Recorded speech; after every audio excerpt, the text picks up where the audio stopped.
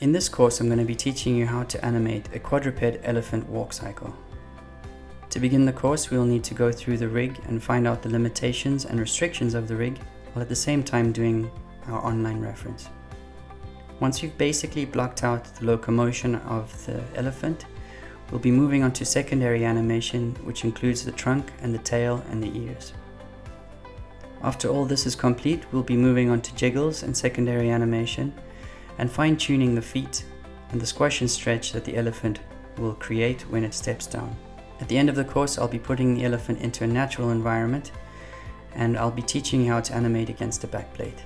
So come join me on this course as I take you through the elephant walk cycle, which will look great in your showreels.